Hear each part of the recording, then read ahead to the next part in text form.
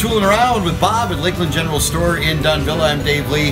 Bob, every home needs to have the backpack blower. This is intense. Absolutely, Dave. You know, for a long time, Stihl's had these bad blowers, right? Mm-hmm. And by bad, I mean good. Yeah.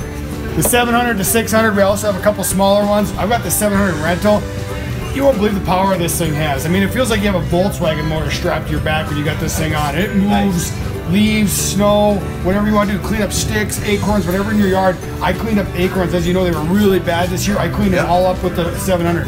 Well, now Stihl has the 800 Magnum. The Magnum. Biggest, baddest, best blower Stihl's ever made. So how much power do these have? Well, compared to the 700, right, you gain an extra half horse and almost 40 mile per hour. That might not mean much, but let's go outside and I'll show you just how much power this thing has.